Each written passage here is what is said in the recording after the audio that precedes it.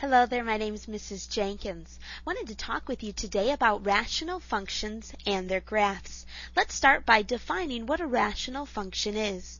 A rational function is a function of the form where f of x is equal to p of x over q of x. Both your numerator and your denominator here are going to be polynomials.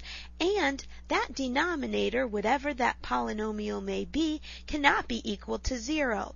If that denominator were to equal 0, that would result in an undefined fraction. So the denominator cannot equal 0. And we'll see how that comes into play when we look at the next aspect. And that's, well, what about if we're going to graph a rational function? We're going to look more specifically at graphs of this particular type, where y equals and our numerator and denominator are both linear, but they are both polynomials. Now, when you have one of this type, it's going to graph into a hyperbola. And two things that you'll want to look for that will really help you in seeing and defining where your graph is located will be the vertical asymptote and the horizontal asymptote. Now, the vertical asymptote is going to occur at the x value that makes your denominator equal 0. Remember, we mentioned your denominator can't be 0, so we're going to place an asymptote there so that that line will not be crossed. The denominator will not equal 0. We'll also have a horizontal asymptote, and that will occur at the line where y equals a over c. A, the coefficient of x in the numerator, c, the coefficient of x in the denominator. If we take a look at our example here, we're going to graph this function, this rational function. When you take a look at that, let's start by finding where our asymptotes will be. Remember the vertical asymptote. What will make that denominator equal to 0? Well, our denominator is 2x minus 4.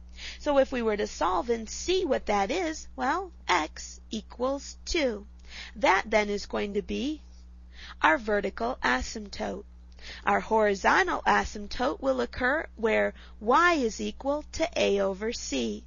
The coefficient of our numerator, the coefficient of x in our numerator is 1.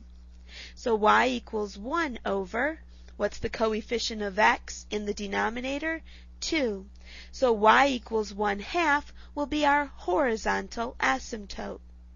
Now take a look at these two. I want you to go ahead and draw out a coordinate system. Draw lines at these two. Those will be our vertical and horizontal asymptote. Then go ahead and pick a couple of points and plot them. When you've done all of that, just click continue at the bottom of the screen and we'll finish up the graph together.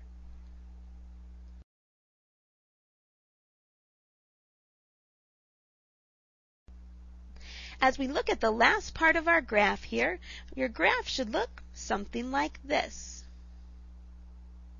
You can see we've got our two asymptotes here, the red lines that are drawn in. I picked 4 different values for x, 1, 0, 4, and 3, and then plotted them and was able to see where my hyperbola branches would be located.